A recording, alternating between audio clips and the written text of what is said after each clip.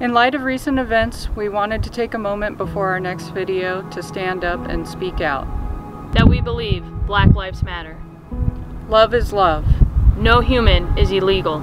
We will not stand on the sidelines silently. We recognize that while we come from the LGBT community, there are some struggles that we will just never have to experience simply because of the color of our skin. We will watch, we will learn, we will listen. We believe that being part of the change is educating yourself, standing up, and speaking out. We have linked a video below to our friends who have put out an amazing spoken word video about this, and also some additional links to organizations that we believe in. Please take a moment to watch, volunteer, and donate. Stand up and be the change.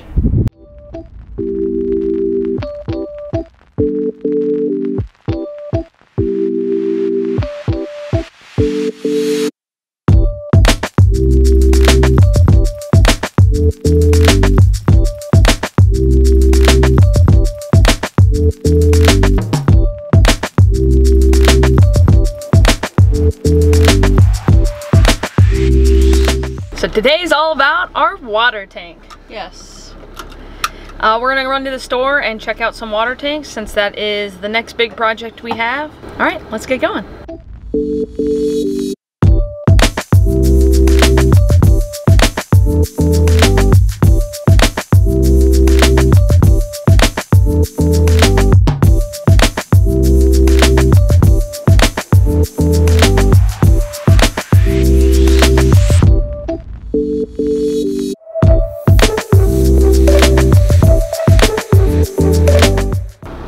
Well, it was a fairly successful mission. Yeah, the store had some of the things we needed. We expected it to be a little bit bigger. I guess we kind of expected it to be like a Camping World on steroids based on some of the other reviews that we saw, but it wasn't. It didn't have a lot of the things that we were looking for, but we were able to get the water tank. Yeah. And get the propane tank, which we were not expecting to get today.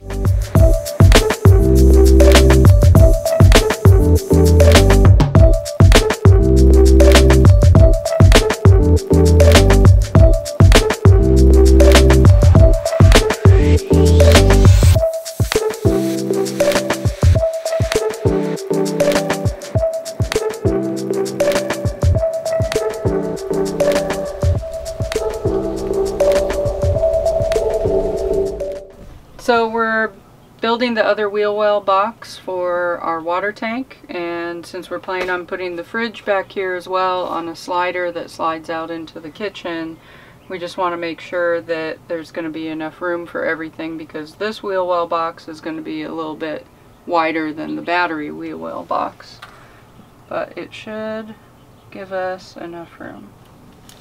Barely.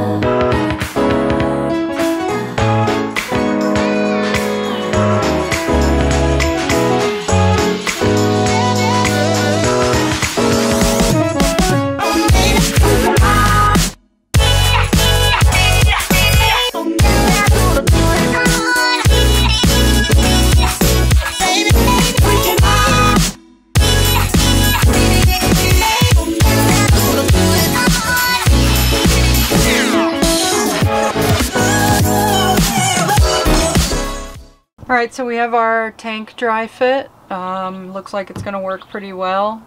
We wanted to go ahead and pre-install our valves for our different hoses that we have to run.